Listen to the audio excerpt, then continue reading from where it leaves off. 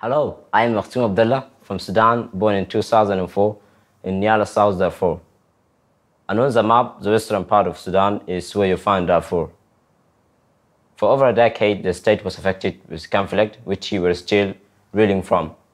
And as a result, since I was 4 years old, my family have lived in a camp for internally displaced people. An IDP camp for families that have been driven from their homes for one reason or another to another parts of their country. My family were displaced because of conflict, and I was born in a world full of complexity, loss, and deprivation. But despite that, my family and I are still here, full of hopes and dreams for better tomorrow. Before the camp, we used to live in a place called Otash village in South Darfur. And in the word, Otash comes from the Arabic word Otash, which means thirsty. And it has been called so for the lack of water resources in that area. And so the name of our IDP camp is Otash camp. Same name, same issue. It's home to almost 100,000 people from different villages. I was very young when we left our home, but I can remember the fear on my family's face as we were getting ready, leaving everything behind. I could see the pain, especially on my mother's face. I still remember. My family were one of the thousands of families that fled. Not everyone was lucky. Some lost their lives while trying to escape. Because the journey was so dangerous, we had to hide frequently along the road. Where we used to live is only 2 hours away, but the journey took 2 days until we finally reached a safe place, the place that today we call Otash IDP camp. During the 2 days it took my family to the camp, we had nothing to eat and only a little water.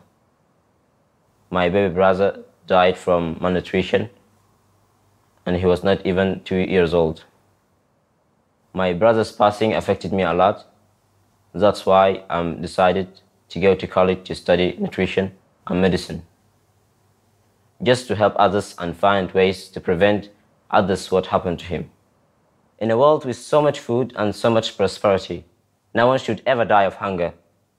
I feel like I owe it to my baby brother to be better and do better so I can help people like us, whether from Darfur or anywhere in the world. I have big dreams, and I know education is my path to reaching them.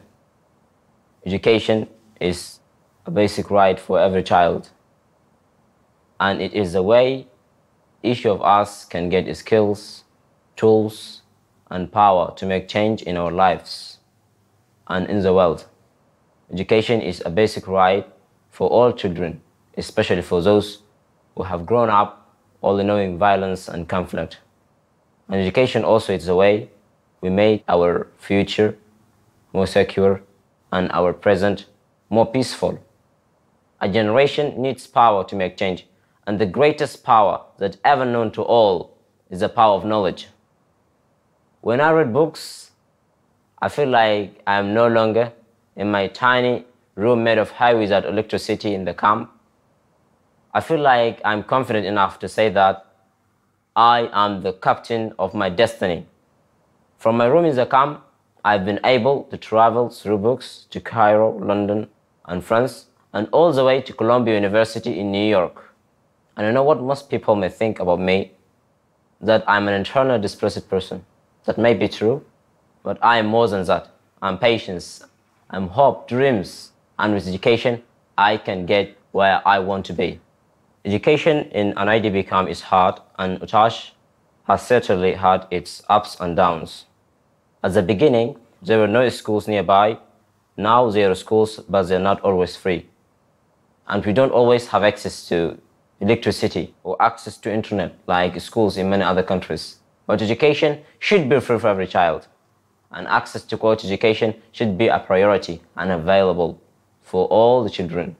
Meanwhile, as more people in Darfur have been displaced, the schools inside our camp have become overcrowded.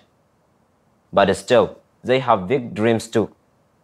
And in my state primary school exams, I came to third in the ranking out of thousands of students, which was a huge achievement for me. Soon I will take another test at the end of my secondary school, and then I hope progress onward to university, moving step by step closer to my ultimate goal. Along the way, I've learned to speak 3 languages. I speak fluently in Arabic, English, and Turkish. And recently I started to learn French.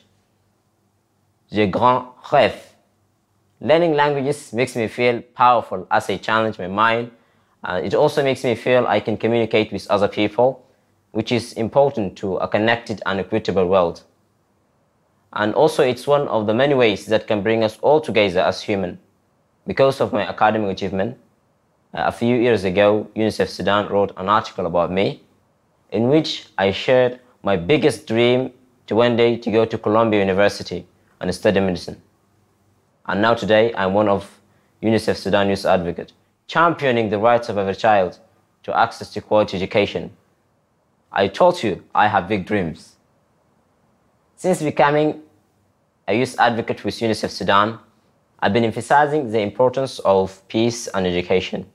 And I see how youth in the camp look up to me, and how my parents and siblings ooze with pride with the opportunities I have given, which makes me feel proud. And I love seeing everyone in the camp wants also to fight for education. Recently, I had the opportunity to fly to the capital of Sudan, Khartoum. It was the first time to me to be on an airplane, and first time also to leave Niala. I even had the opportunity to meet with the Prime Minister of Sudan, along with other youths representing every state in Sudan, which was truly overwhelming for me. I, Makhtoum from Otash IDP camp, was the Prime Minister of Sudan, but also an eye-opener. I connected with other youths who came to the capital with a heart full of hope and a mind filled with determination, wanting to share their stories from their parts in their country. I realized that despite of our different cultural background, we were all one. We have the same plight and needs, but we all wanted one thing: peace and fair treatment and access to services and opportunities. And this must be true with every child around the globe. The visit also reminded me that there is so much unfairness in this world. As I was lying in my hotel room with AC on and electricity, I thought of how I struggle in the camp to study and to sleep because of lack of electricity. When I study, I rely on flashlights. I can't help but ask the question why. I realized that I'm in so many ways so lucky, because I have opportunities to succeed in life, and I have the great privilege to continue to increase awareness about education for all children like me and across the world. Imagine if they were given the skills, power, and knowledge. Imagine the difference they would make in their life and in our world. They have big dreams too. Education, just like electricity, shouldn't just be for some. It's a necessity and a right, just like hopes, dreams, and opportunity, shining a way forward for each of us, and in turn allowing us to make the world better for others. I'm Makhtoum Abdalla from Otash IDP camp, but I am so much more than that. I say it proudly: with the power of education, I can make the world a better place. We all can. Thank you.